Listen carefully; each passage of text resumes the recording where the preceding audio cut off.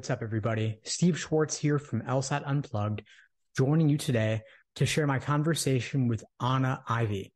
Anna is the former UChicago Law Dean of Admissions and the founder of Ivy Consulting, a law school admissions consulting firm. I hope you enjoy our conversation regarding the U.S. News Law School rankings this year. Before I get into it, a little bit about LSAT Unplugged. We offer live online classes via Zoom, on-demand video courses, small group coaching, and one-on-one coaching. Check out the links below this video to find out more and to book a call with me and my team. We'd love to help you out. I'd love to focus this conversation with you today around all the U.S. News rankings craziness. I thought today was going to be the release day. It's not the release day, obviously. So it's an interesting year. Yeah, it's a very interesting year. So I'd love to just, get your thoughts on the different elements of what's been going on, tracing it all the way back to Yale and Harvard, quote unquote, boycotting. And then from there up through where we are right now with the release of the rankings now postponed by 1 week. Does that sound like a good plan? Absolutely. And, my philosophy is always that I try to teach people or help people think like admissions officers and understand it from that perspective. Because ultimately if you're an applicant, that is the perspective that ultimately matters, right? Mm-hmm. Is the people who are going to be making that decision. And so sort of understanding all of that and how that all fits together from the admissions side, I think might be one way for people to think about the rankings. And admissions officers have always had a very love-hate relationship with the rankings. Some schools hate them more than they love them, vice versa. And I think it goes without saying at this point that a lot of people, organizations, even some schools historically have been really invested in the rankings. I mean, have you ever walked through an airport, for example, without seeing some school advertising in the airport, ranked blah, blah, blah in U.S. News and World Report? So, it's the system that lots of people and organizations had a stake in. And so, I think if that was ever going to change, and if the methodology and the prominence of the rankings was ever going to change, I think, at least on the law school side, it had to come from Yale Law School, right? Which from the beginning of the law school rankings, I think has always sat at the top. So if they really had to be the first mover, and I give Dean Heather Gerken so much credit for that, because I think if Yale wasn't going to budge, then it would be that much harder for anyone else to budge. So hats off to them. One of the things that I've discovered with applicants is that they don't really necessarily know how that sausage gets made. They don't really look at the methodology. They don't really care. I think that's a pity because applicants, in my opinion, over-rely on the rankings. And if ultimately your priorities match up 100% with the priorities of Robert Morris at U.S. News and World Report, great, your work is done. Take that shortcut. But do you actually know, you, the applicant, do you actually know what goes into that methodology? And that's all up in the air right now, right? So I don't think that's been released yet with the new method. We know it's changing for this year in response to all the drama. What people might not understand is that participating in the rankings has always been optional for law schools to a degree. And what I mean by that is there's some information that always fed into the rankings that was publicly available. A lot of that comes from ABA disclosures. So for a school to maintain its ABA accreditation, it has to make certain information publicly available to the ABA, and you can just Google it, ABA disclosures, insert name of school. And so it's not as if schools never had the option of withholding that information just for rankings purposes. That was always public through the ABA. But the rankings also had components that were not publicly available and that were sort of proprietary to their methodology. So publicly available would mean things like, what are the admissions stats? What is the bar passage rate, that kind of information. And then U.S. News would sort of add its secret sauce, for example, in the form of these peer reviews, where in theory, they would get the opinion of law school professors, practicing lawyers, and judges and ask them their opinions of these 200 ABA-approved law schools, if you stop and think about it, that's just not possible. How could any one person really have a thoughtful, well-informed opinion about all of those schools that are ABA approved? And it's roughly 200. And so things like the peer reviews have always been a bit of a controversy, including with the undergrad rankings. That's even more complicated. There are a lot more colleges than there are law schools. So part publicly available, part kind of weird secret sauce. And US News has, in response to, well, let me back up. I missed a step. Heather Gerken at Yale, first law school to say, you know what, we're not voluntarily participating in this anymore. So all those pieces that are not publicly available, go do your thing with the publicly available information. We can't stop you. But historically, when schools have participated in the rankings, it meant filling out these surveys and adding all this other information for this like secret sauce. So when schools say they're boycotting, it's just that part that they're withholding. They're not going to participate in these hoops that they used to jump through, where they would report. And it was very time consuming. I mean, I had to do them too back in the day. It's a hassle. It's a hassle. And if you get it wrong, it causes problems. You might get punished in the rankings. And sometimes those are innocuous mistakes. Some schools play fast and loose, and then they get caught. This is in the news constantly at different universities. It's a big hoo-ha, the rankings. So once Yale announced it was no longer going to participate in the rankings, then you saw other schools following their lead. Not all of them. And there's still plenty of schools that participate. I think that complicates the validity of the rankings even more, because at least before, you were working with a data set across all the different schools. Whether you agreed with the algorithm or the different weights in the algorithm or how they do these peer reviews, whether you thought it was good or not, or reliable or not, at least it was a common data set for all these law schools. Now, you have some schools for which they have only the publicly available data. Other schools are still participating and are throwing other stuff into the mix. And the idea that you can rank 200 law schools in an ordered list, it was such a flawed premise to begin with. I think now it's even more complicated by the fact that you don't have a common data set across all the schools that they're purporting to rank. So here we are, and US News had announced that it was going to change up its methodology in response to this leadership that Heather Gerken exercised at Yale. And as you were alluding to before, they were supposed to announce today what that new methodology was going to be, and now they've bought themselves some more time. Although they have published already on their website what some of the changes, the anticipated changes would be. We just don't know exactly what the weights are and so forth. So for example, they're going to increase the weight of the bar passage rate. That's all publicly available. You can look up the bar passage rate for any law school. You don't need US News for that. They're going to significantly increase the weight of employment 10 months after graduation. Okay. They're no longer going to punish law schools for people who went off and got another graduate degree. They didn't count that as employment before. There's going to be a reduction in the weight of those reputation surveys, the peer reviews, the peer assessments. We don't know by how much. We just don't know yet what the different weights are going to be. But here's the thing that really sticks with me. Let me pull up the exact language so I'm not paraphrasing here. So this came out in the Wall Street Journal recently. At a January presentation to law schools, Robert Morse, US News's chief data strategist, disclosed that he didn't commit to a particular mathematical model until after receiving the school's data.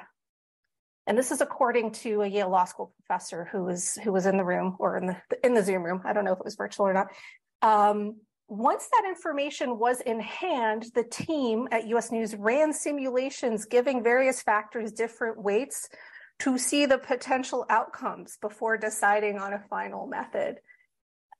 that to me, that's the bottom line right there. They pick the outcome they want, and then they figure out what methodology they want. And it pains me that law school applicants put so much weight on these rankings that are dodgy. I think it's fair to say they're a bit dodgy. So I think that catches us up to the present. They are going to release the exact methodology soon enough. We just don't have it in hand yet. But I would argue, honestly, that's sort of missing the forest for the trees if we over-focus on the methodology, because I think the whole thing is a bit of a dodgy enterprise to begin with. Well, thank you for the detailed rundown, Anna. I think you made so many spot on points. I also noticed that what you just quoted from Ian Ayres in the Wall Street Journal article. Yes, yeah, I'm sorry. I should have mentioned it by name. Yeah. No, of course. No, that was a great excerpt there that called out to me as well. I mean, just the idea that they can choose the methodology after seeing the results, and they can run 20 different simulations and see which one puts certain schools on top. I mean, one thought that occurred to me is that given how much they have adjusted the methodology this year relative to last year, as you said, increasing bar passage and employment, downplaying admissions stats a little bit, downplaying the reputation scores, if the rankings were to radically shift based on the different methodologies, that would then call into question how the rankings have been conducted for the past 30 plus years, however long it's been, right? And does that correlate in any real way with the caliber of these schools, or even the market value of these schools in the employment market in any real way? If a school goes up 6 points or even drops 20 points, does that reflect anything that happened from one year to the next in the real world? And I'm having trouble imagining that. No, it's certainly not. I mean, I could imagine, especially the reputation scores being so circular. Yeah. Because how can you know all 200 schools? Well, you think back to how they've been ranked in the past, and that informs how you rate their reputation going forward. I could imagine that maybe for big law jobs where someone looks at the name on the resume of your law school and seeing, oh, well, you went to a prestigious school. That's good enough for me. Like maybe in some limited circumstances that matters in terms of getting a job in certain white shoe law firms. But for all the applicants who are seeking alternative employment in different areas, that may not be the most impactful thing to consider purely based on your reputation, for example. I think that's right. And what I tell applicants is, look, there is a small number of law schools that really do have national reach and where location doesn't matter. If you go to Stanford for law school, then it doesn't really matter where that law school is located, right? It has national reach and even in an international brand. We roughly refer to those as the top 14. That's an artificial construct too. There is nothing magical about 14 versus 15, and it's certainly nothing magical about what U.S. News says, is this on this side of the line versus that side of the line. But roughly speaking, there are kind of 10 to 15 schools with that kind of national reputation and national reach for job purposes. And that can be very important and meaningful to some applicants who want to be on certain tracks professionally.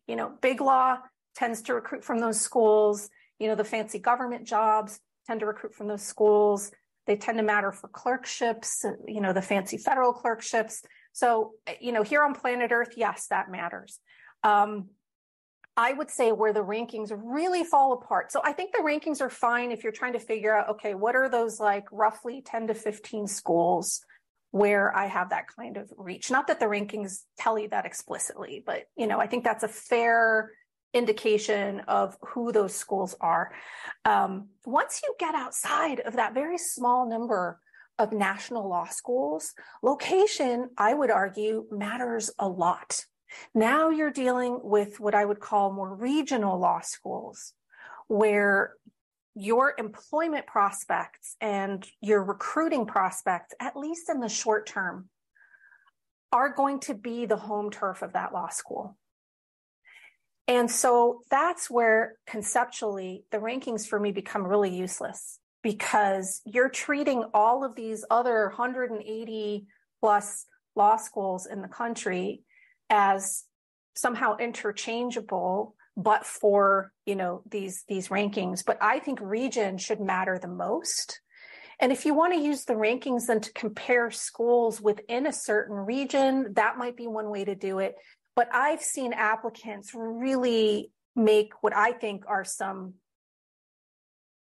not great decisions about where to apply and then even where to enroll, because, well, this school in Florida is ranked higher than this school in New York. I have offers from both. And I say, well, where do you want to practice? Oh, New York. Please don't put that deposit down in Florida. You know, the rankings give people the idea that this ordered list for 200 schools is actually how it works in the real world. And it just doesn't. And I worry that really the rankings are most misleading. And one could even argue they prey on the people who are least informed about legal education and legal employment and legal careers. And that would be applicants. So I'm always happy for the opportunity to have these conversations in a sort of public forum, because I think applicants are the ones who need to hear that message the most. And even among those national law schools, I've seen people make some decisions that make me cock my head. I mean, look, law school applicants, with very few exceptions, are all legal adults. You know, you drive that bus, you do you. Only you get to decide what your priorities are. I respect that. But I want you to have good information too, and I want you to be able to make thoughtful decisions. So when I see someone turning down a really sweet scholarship from, say, Columbia to pay full fare at Stanford because they're ranked higher, I have that conversation with them. But the pull of those rankings is so strong that I see people routinely turning down, and this is a hypothetical, I think it was a real case at some point, turning down that sweet scholarship at Columbia to go to Stanford at full price. And as I say, you are the only one as the applicant who gets to decide what your own weighted algorithm is. But if you're basically punting that to US News and World Report to make that algorithm for you, I would say that's not being fair to yourself, honestly, because that's just using that's using the rankings as the shortcut, not to do your own homework. And I think that's a pity. Agreed. No, it's not wise. It's not responsible. As you said, for an adult, you know, you can't outsource the decision making to an external third party. As you said, you know, Robert Morse making his decisions, which can fluctuate in the methodology from year to year.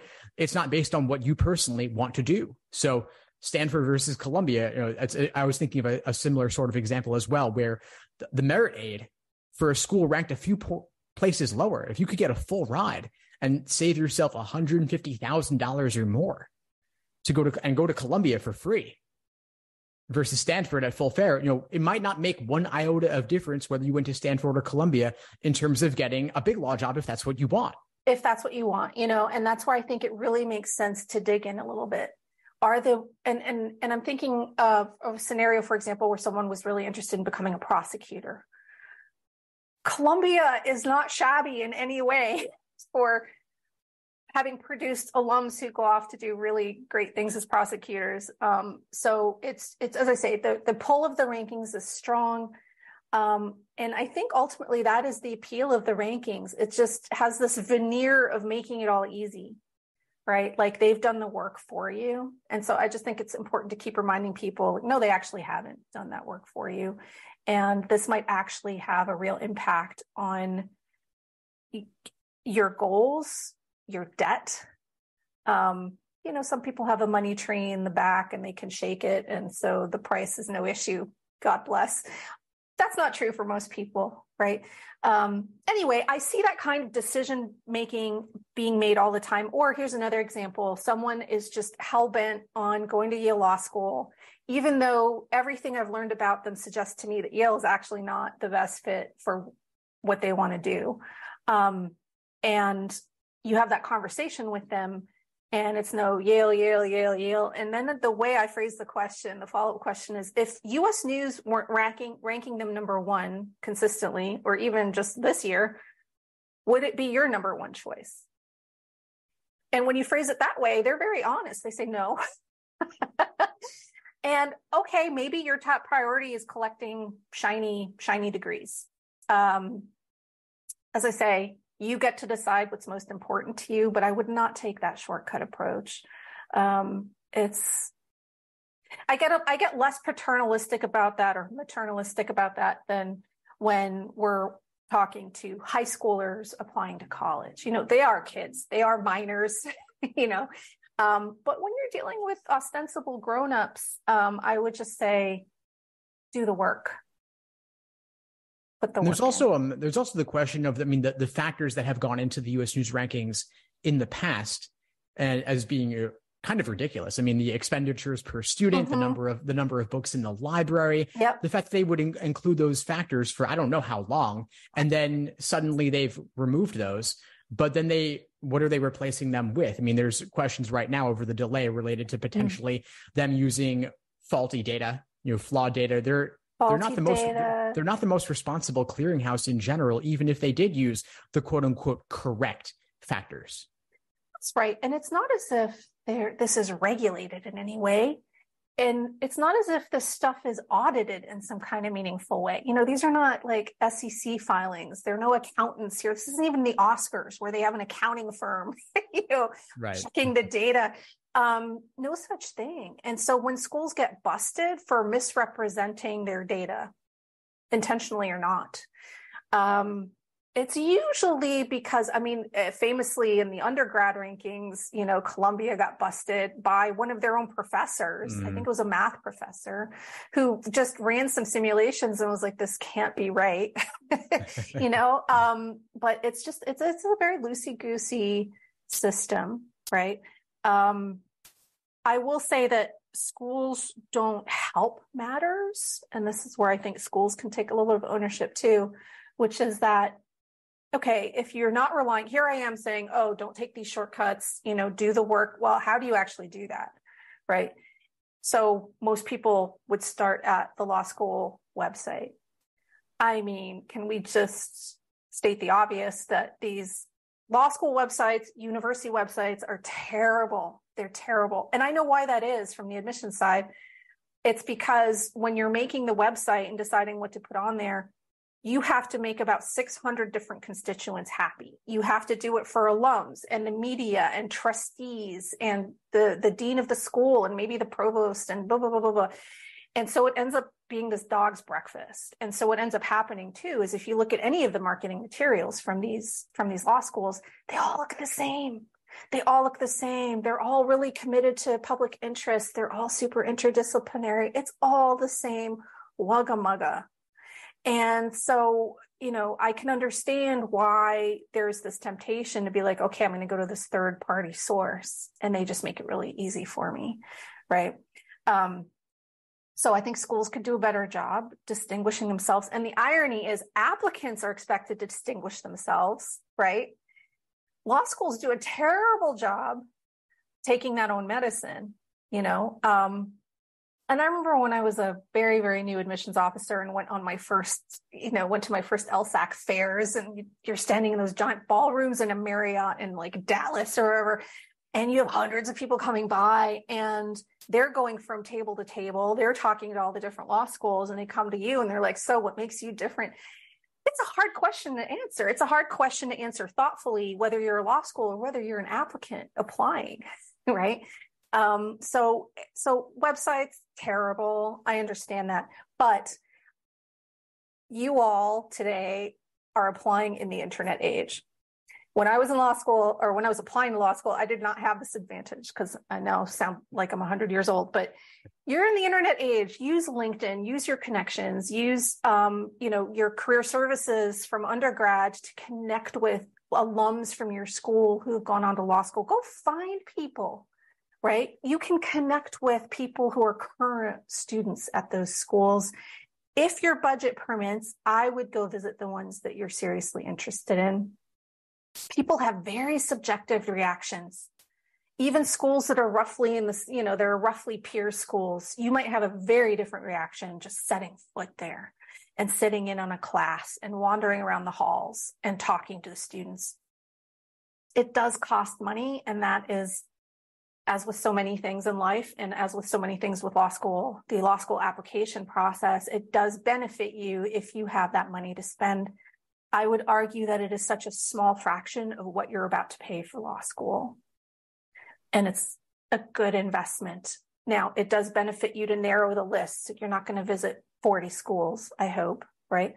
Some people wait until they find out where they've been admitted, and then they invest in visiting. It's interesting to me, though, a lot of people applying to college do visit those schools.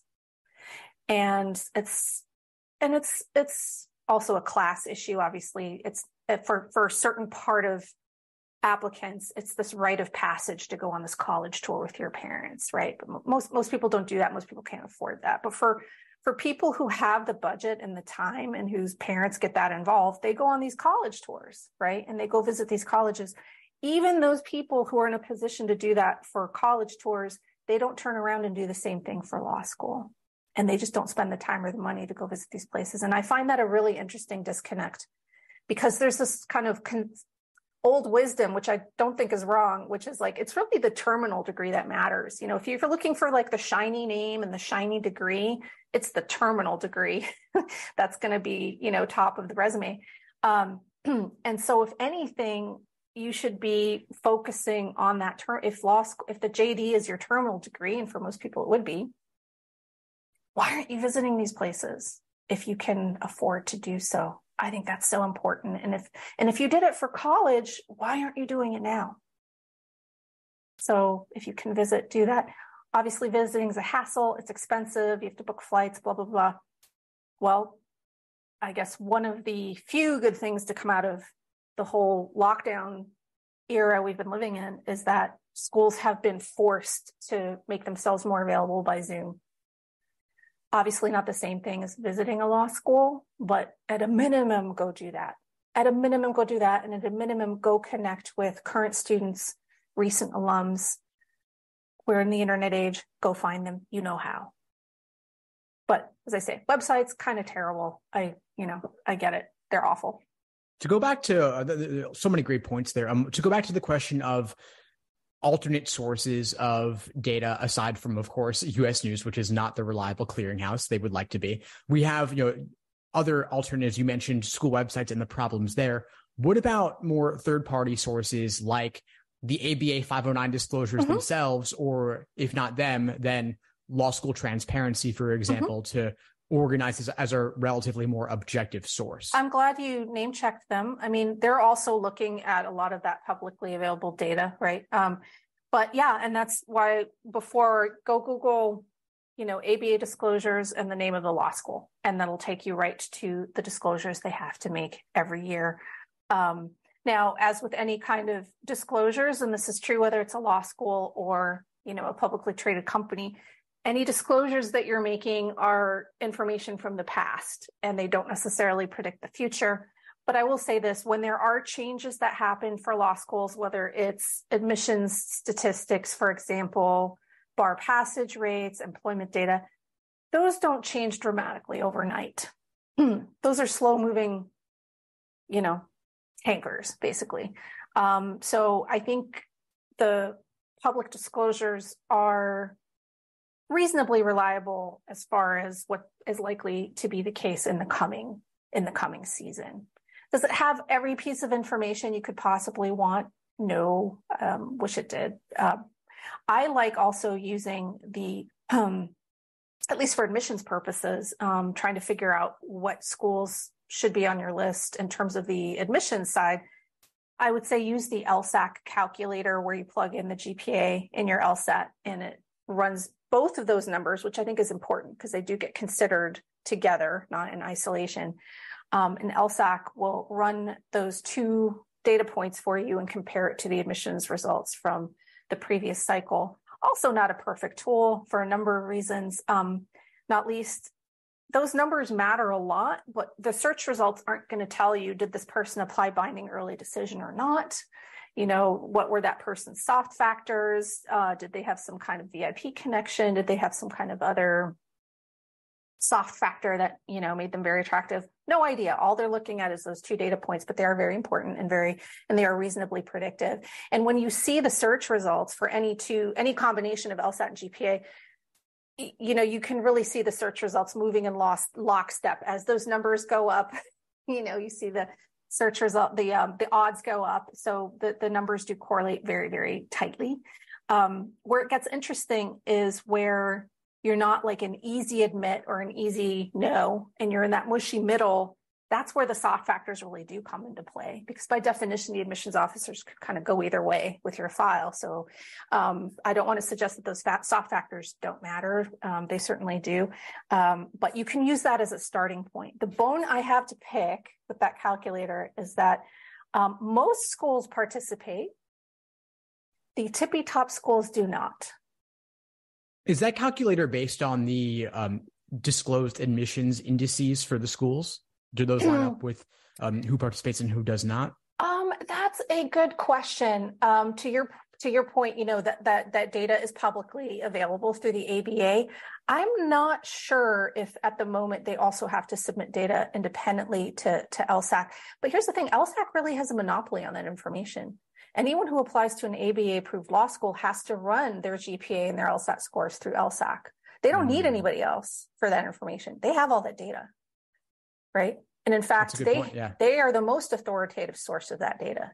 You don't have to rely on anyone to disclose anything. They have the primary source information, right? And what bothers me about the calculator and the fact that the tippy top schools don't participate is I think applicants should benefit from more transparency rather than less. And so I think, we could all pretend that the numbers don't matter getting into those tippy top schools, but we know they do. And I think it would be helpful, for example, for an applicant to know, has anyone gotten into Harvard Law School last year with a 158 LSAT? 162? Is it 0? Is it 2 people? Is it a bunch? I mean, I have a reasonable guess at the answer, but I think if schools don't like what the search results would say, that's on them. That's about their admissions practices if they don't like that, right? If they don't like the optics of it. But to pretend that those things don't actually matter is, I think, misleading. And sometimes you go to the information, as the applicant, you go to the information sessions from those schools and their admissions offices, and they'll say things like, well, you can't get in if you don't apply. Well, that is technically true. It can also be super misleading if you're not transparent about the numbers. Right. Well, it would come down to the schools wanting to get as many applicants as possible, as many applications, increase their selectivity, and give the happy, sounding picture of we are holistic. You are never denied based solely on a number, when in reality there is some bar, right? And that's, and I can understand why from the admissions side, they wouldn't like transparency around that. But as I say, that's on you and your admissions practices and your institutional priorities. Why hide that ball from the applicants? Because then you're just giving people false hope, right? Or maybe you're that person who got in with a historically very low LSAT score for them, but you had like a super tight connection that really mattered at a particular school. Okay, great.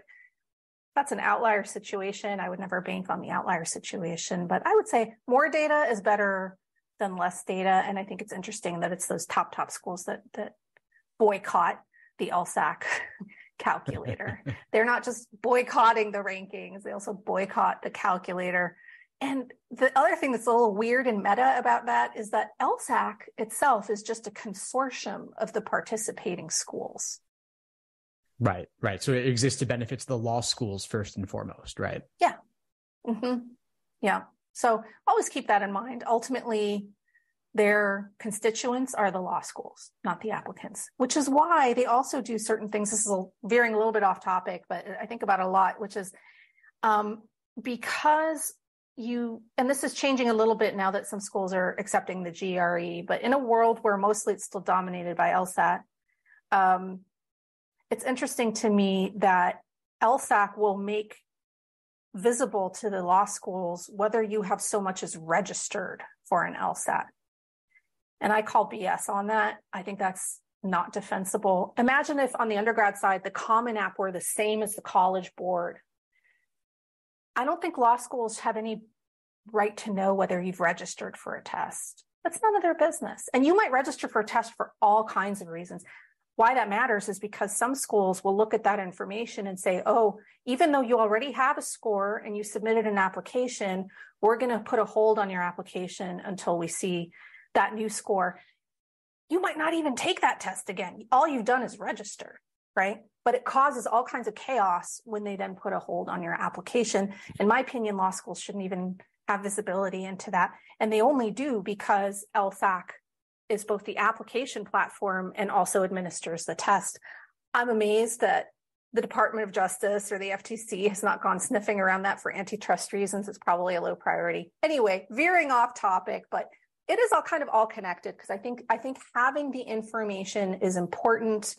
But there are all these little sort of things to keep in mind about whom they are actually serving. So in LSAC's case, they're serving the schools, less so you.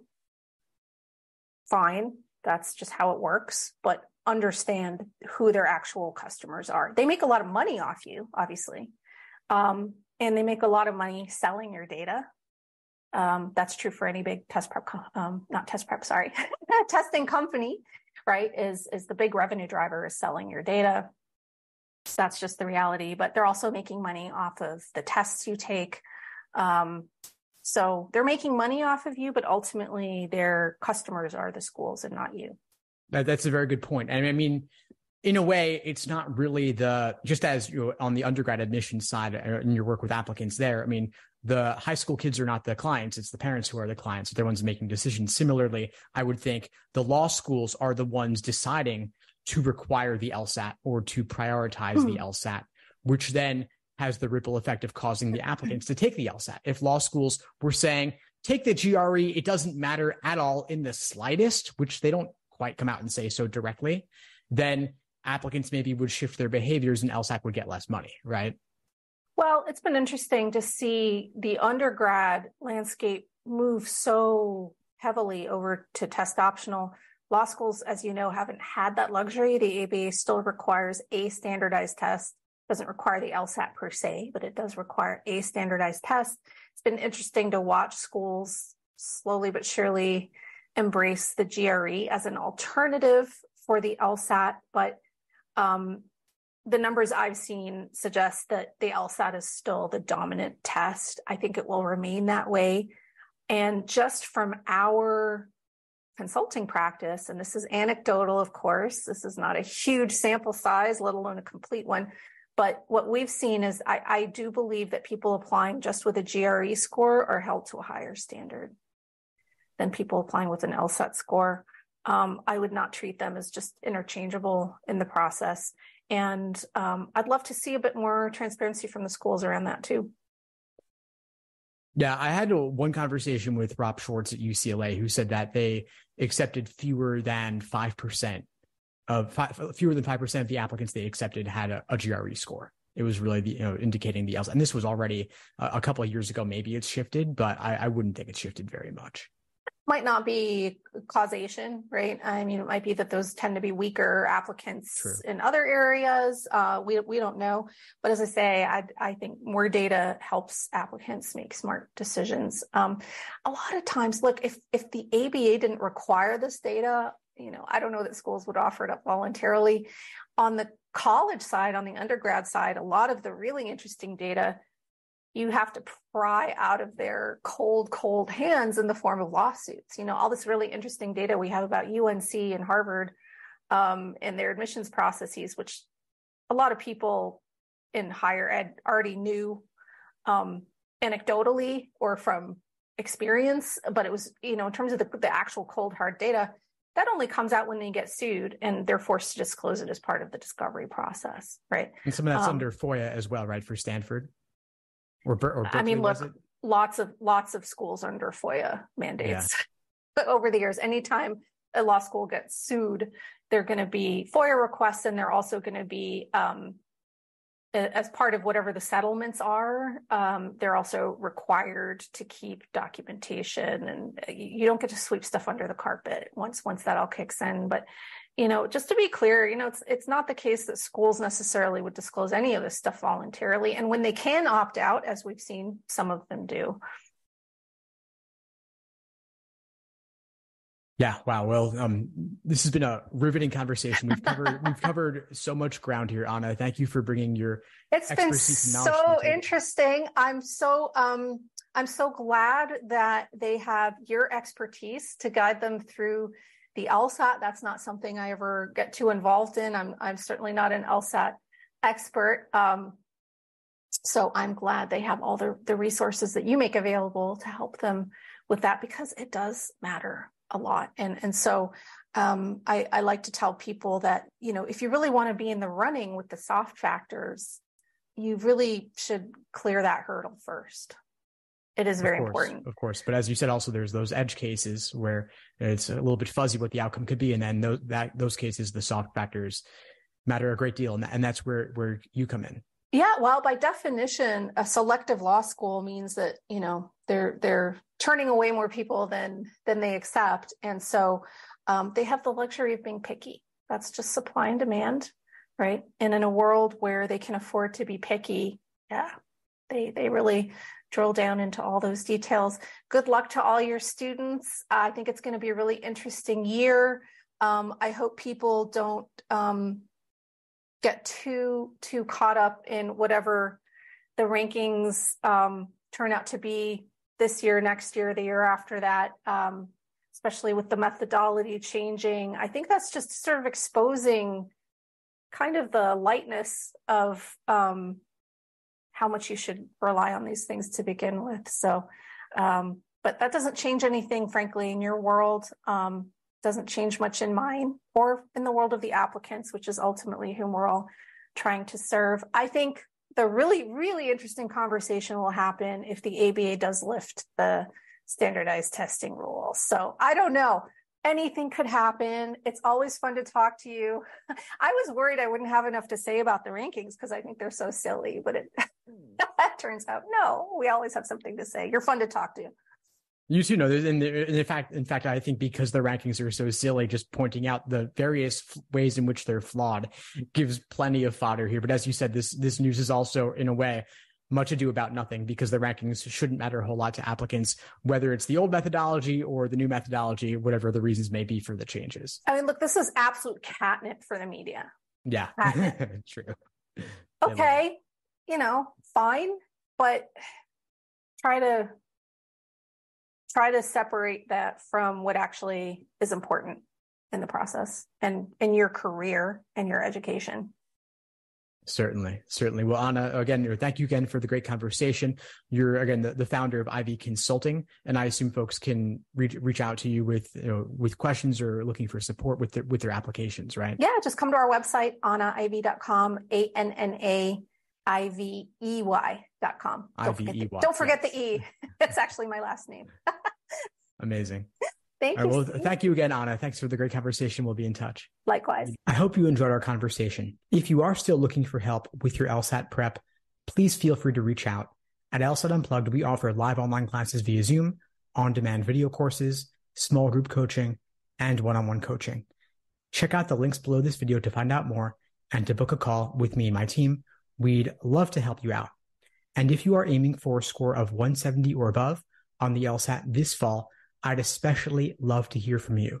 I'm looking for a couple of students who are dedicated to getting the highest possible LSAT score and meet the following criteria. First off, I'm looking for you to have scored a 160 or above on at least one timed practice test.